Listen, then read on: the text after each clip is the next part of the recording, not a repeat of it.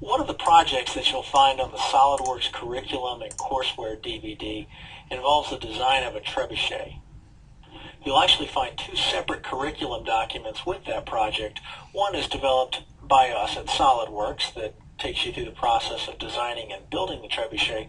The second is more of a scientific approach, going into the physics and the mathematics behind the trebuchet, and that curriculum is furnished by GEARS-IDS.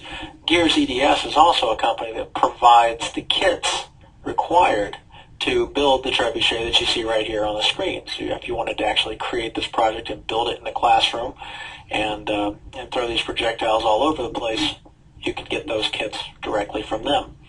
What we're doing here is just simulating the GEARS-IDS trebuchet through Cosmos Motion, and everything down to the friction on the weights to the actual sliding and 3D contact of the projectile against the target blocks that I've set up there.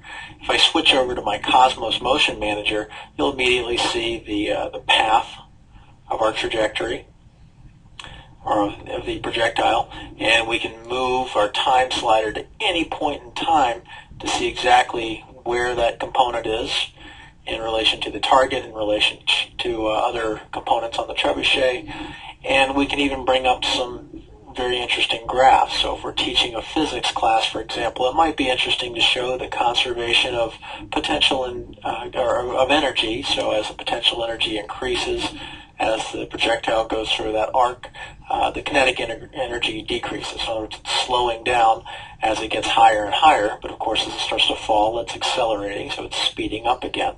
And we can explore the transfer of energy, we can study impact forces and all sorts of things directly here inside of Cosmos Motion.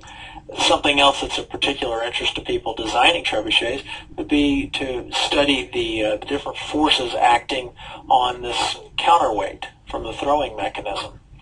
What we want to be able to do is time the object, or time the release of our projectile so that it coincides with one of those major spikes in energy that you see right here.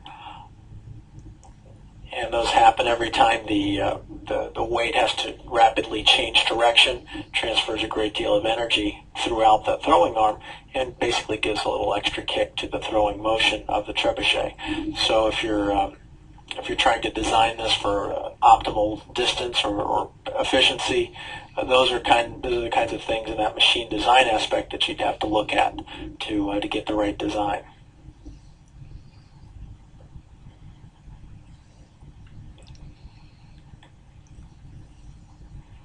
I'll hide that plot.